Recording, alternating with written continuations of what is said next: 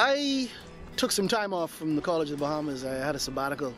My family moved up to Canada for a couple of months, actually almost a year, as my wife was studying to do a master's degree, and I just took time to write. And I was supposed to be working on a novel about Bahamian slavery called Blind Days. But in the meantime, in between them, as I was doing my research, ideas formed for a television show, a Bahamian soap opera. And when I was up there in New Brunswick freezing my butt off, I used to find some solace in writing episodes for this TV series. I didn't know how I was going to shoot it, how I was going to produce it, but I knew that the first step was going to be writing it. I started writing plays for a national audience in 1990. I was 21 years old, not even quite 21 yet, and have been doing that for 20 years, basically, writing, acting, directing for stage. Dr. Strachan is an amazing writer. He's an amazing playwright. He's a legendary figure in terms of theater. I think my first encounter with Dr. Strachan's work was The Diary of Souls. That's when I first entered COB, the first play that I've ever seen outside of church plays. This is the first time, I've been doing a lot of media, broadcast media, but not producing and writing and directing for television. And so, go big.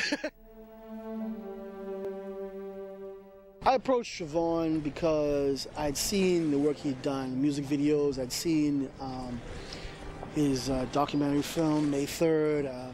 I'd seen his work, and I knew that he could be productive and work fast and work hard, and that he had a can-do attitude rather than a we can't do because XYZ attitude. Travon, I'd have to say, Travon is I thought I was the most organized person I know.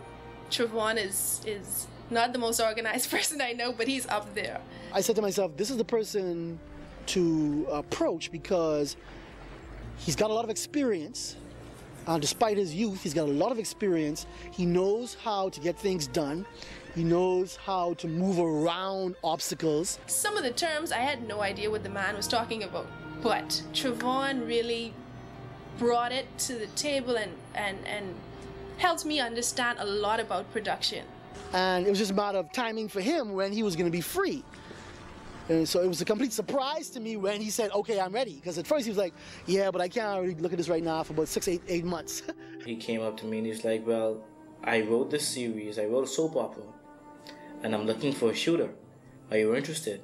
At the time, I was interested, but I wasn't able to commit to anything at the time because I was dealing with so many different things. But on the way to a job that I had to do, I opened my laptop and the script was on the desktop. So I opened the script the first time and started reading episode 1. And I couldn't stop reading episode 1. I read it from the beginning to the end.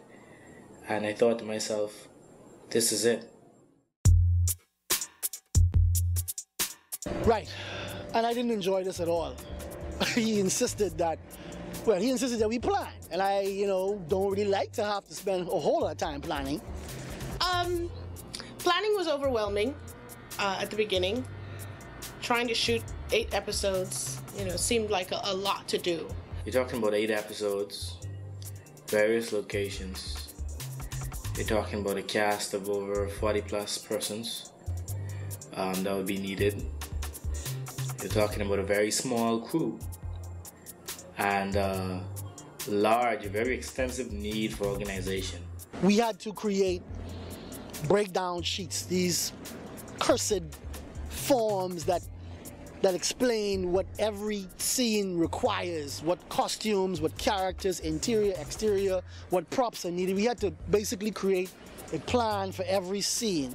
Blocking it out, organizing it into a schedule that we could all meet, made it really doable. And then we had to scope out locations. Where would we shoot? Whose house could we use? What bedroom? What living room? Where could we simulate a hospital room, etc.?